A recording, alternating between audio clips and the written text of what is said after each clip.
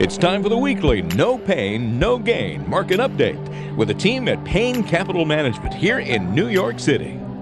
Good morning. This is Chris Payne filling in for Bob with this week's market update. This week on the Street of Dreams managed once again to hit new highs for the year, and in some cases, like the Dow and the S&P 500, set new all-time record highs. Surprised? Well, you shouldn't be.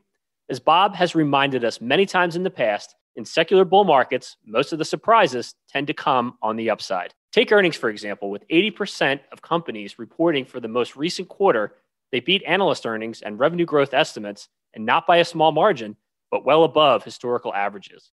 Economic data also continues to surprise. This week, the Producers Price Index, or PPI, which measures the average movement in selling prices from domestic production, was expected to show an increase of 0.3%, actually came in at 1.3%.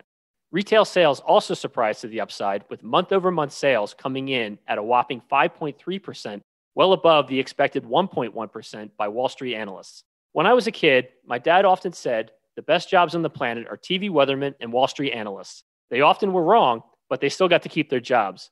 And as everyone continues to tune in, hoping the analysts will get it right this time, the big question on the minds of investors continues to be about inflation and how high it might go. According to Rich Bernstein, former all-star analyst at Merrill Lynch, investors are asking the wrong question. What they should be asking is, what's the probability inflation could be higher than expected? The consensus estimate on Wall Street is roughly 2%.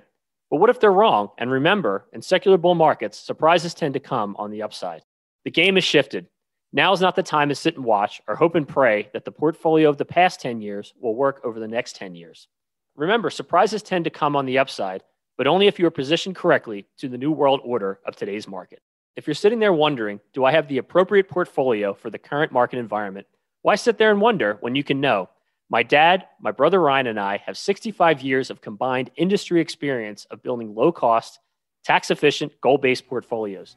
All you have to do to get your free evaluation of your portfolio is to text or call 844-752-6692.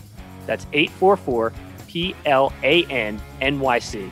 This is Chris Payne, Vice President of Payne Capital Management.